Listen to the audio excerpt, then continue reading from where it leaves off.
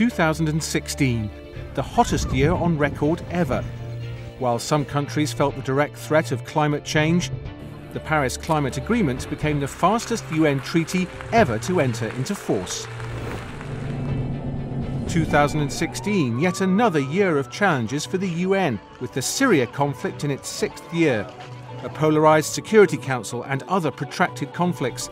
The UN tried to ease the plight of refugees and the ones left behind. By the end of the year, 250,000 people were trapped in Aleppo, while Syrian government forces and their allies bombed rebel strongholds. Peace talks seemed to lead nowhere, not even to a humanitarian pause in the shelling. The World Food Programme and its partners sent supplies to more than 4 million people inside Syria, even to hard-to-reach areas. Yet there's been little access to Aleppo since July. An estimated 100,000 children still live in the city, where walking to school can be a traumatizing journey. At the opening of the General Assembly, Secretary-General Ban Ki-moon held member states accountable for the tragedy. Powerful patrons that keep feeding the war machine also have blood on their hands. Present in this hall today are representatives of governments that have ignored, facilitated, funded, participated in, or even planned and carried out atrocities inflicted by all sides of Syrian conflict against Syrian civilians. The Security Council stayed paralyzed. Veto after veto blocked every resolution to end the war. UK Ambassador Matthew Rycroft. Russia has vetoed time and again to prevent the Security Council from finding the unity necessary to end this war.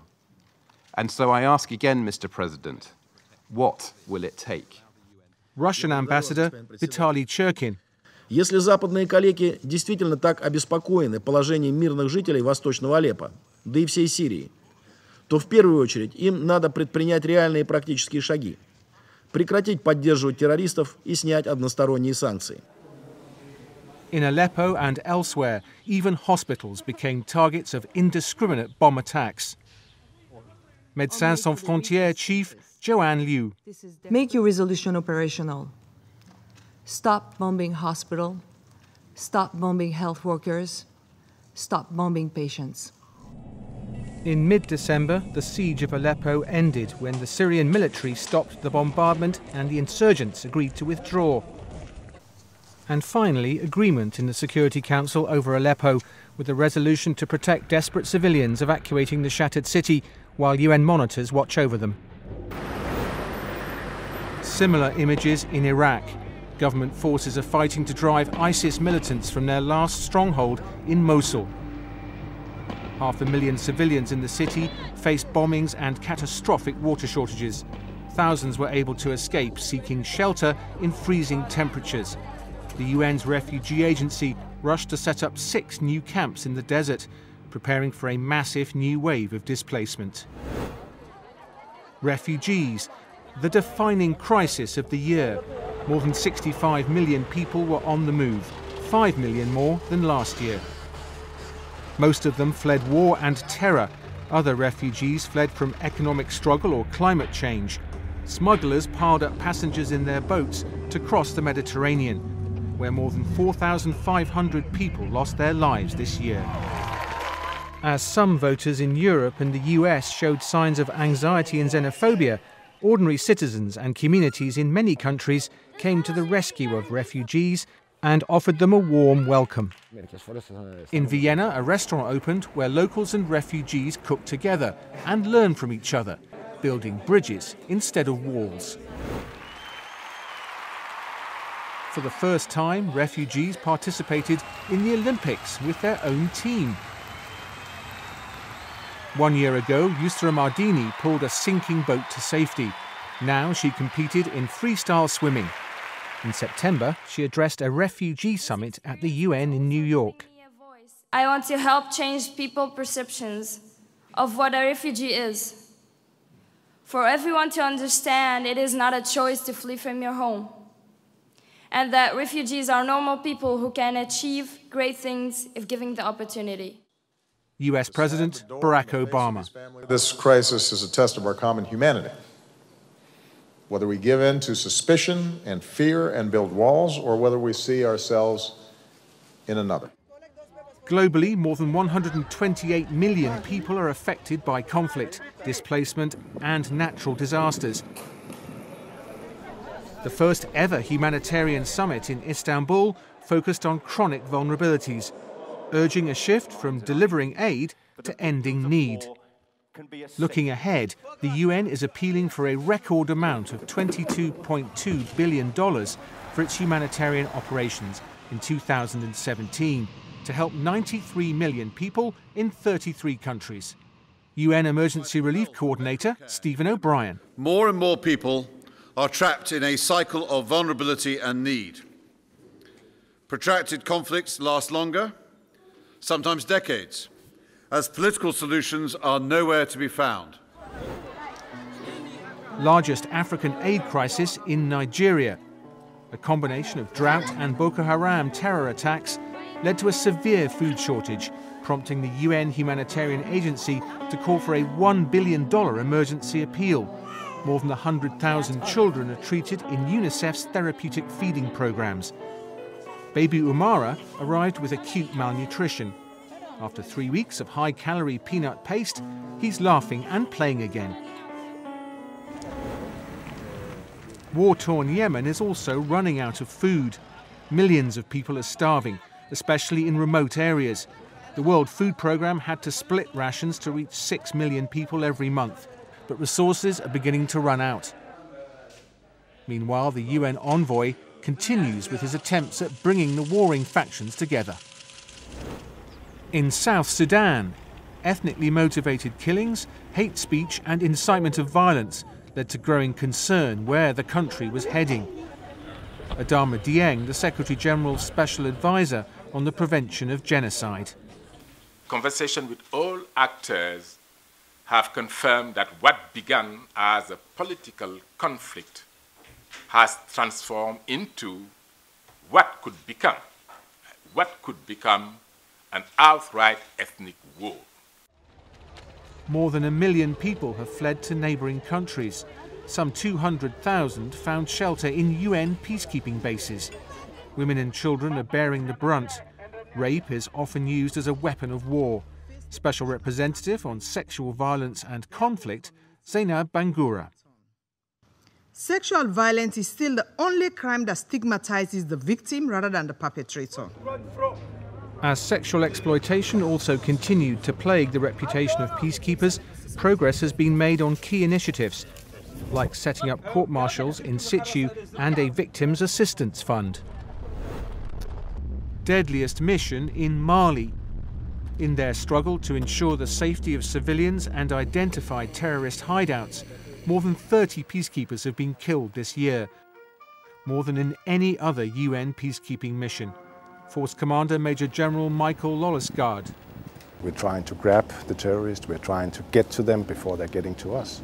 And of course, by being more proactive, we're also taking more risk. The International Criminal Court, or ICC, has sentenced a former Malian fighter to 9 years in prison for destroying historic shrines in Timbuktu. For the first time, cultural destruction was considered a war crime. Meanwhile, support for the ICC started to crumble. Some member states decided to pull out, accusing the court of bias against Africa. Seismic proof for 2 more nuclear tests conducted by the Democratic People's Republic of Korea this year. In New York, the UN Security Council unanimously voted to impose tougher sanctions on North Korea. US Ambassador Samantha Power. The door remains open for the DPRK to choose a different path, to choose the path of negotiations toward complete, verifiable, and irreversible denuclearization. In Myanmar, the army has been accused of large-scale violence against members of the Muslim Rohingya minority. With a humanitarian crisis looming, 20,000 people fled to neighbouring Bangladesh. The UN Special Rapporteur on Human Rights in Myanmar, Yang Hee Lee. There are more than 1 million Rohingya Muslims in Myanmar, deprived of some of their most fundamental rights. This is a million too many. Chants for peace in Colombia. After 50 years of conflict, which left 200,000 people dead and 5 million displaced. Juan Manuel Santos Calderón, president of Colombia. La guerra en Colombia ha terminado. Es la primera vez que se colocan a las víctimas en el centro de la solución del conflicto, sus derechos a la verdad, a la justicia, a la reparación y a la no repetición. A peace agreement between government and Revolutionary Armed Forces, or FARC, was handed over to the Security Council and signed amidst celebration and tears of joy in Cartagena. Viva la paz! Viva la Colombia! In a shocking development days later, Colombians rejected the peace deal in a referendum by the tiniest margin, sending all parties back to the drawing board. Finally, a new agreement was ratified and the hard work of implementation has begun.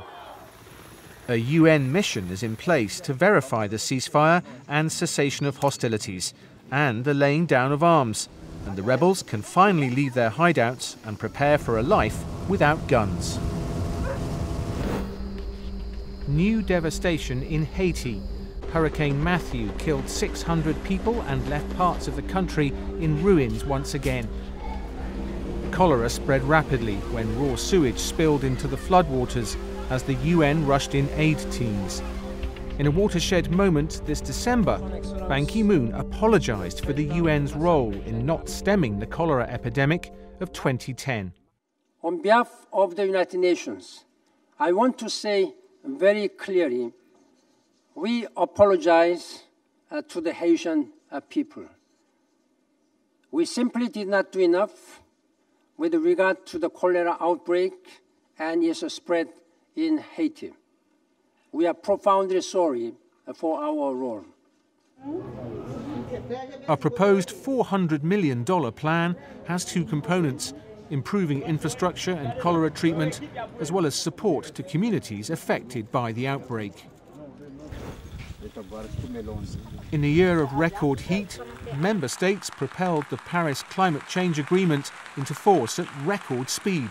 175 countries signed to keep the global temperature rise below 2 degrees Celsius, and almost 100 countries, accounting for 70% of global greenhouse gas emissions, ratified the agreement by November. Undaunted by climate change deniers, Ban Ki-moon kept up the pressure and the persuasion to bring the treaty into force. In another historic move, governments and industry represented in the plenary of the UN's aviation agency, ICAO, agreed on a plan to control CO2 emissions from international aviation. Measures include technical improvements and advances in the production and use of sustainable fuels. This summer, the Sustainable Development Goals and their furry panda ambassadors, Chi-Chi and Dian-Dian, turned 1 year old. Chi-Chi, Dian-Dian in Chinese means beginning moment on the journey to end poverty and hunger by 2030. Fellow SDG ambassador, Forrest Whitaker. We have set for ourselves 17 ambitious goals. If we are to achieve them, this has to be an international movement, a coming together of people, a rallying around a common cause on a scale that we have never witnessed before in our history. A World Bank study found that because of a combination of economic growth and good social policies, over 70 million people have been lifted out of poverty since 2000. The Convention on the Rights of People with Disabilities became a reality 10 years ago and has spurred significant progress in inclusion and empowerment.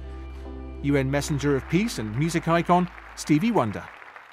Leaders must lead and citizens must act to eradicate hatred and bigotry of any kind everywhere so that we can be a united people of the world. As the UN mourned a former Secretary General, Boutros Boutros-Ghali, and Ban Ki-moon reached his 10th and final year in what some call the most impossible job in the world, Member states chose the next Secretary-General in the most transparent selection process ever. Candidates presented themselves in televised debates to the world. A moment of unity in the Security Council. All 15 members agreed to propose Antonio Guterres to be the next UN Secretary-General. In his 10 years as UN High Commissioner for Refugees, he's seen the needs and challenges facing the world. Our duty to the peoples we serve is to work together to move from fear of each other to trust in each other. Trust in the values that bind us, and trust in the institutions that serve and protect us.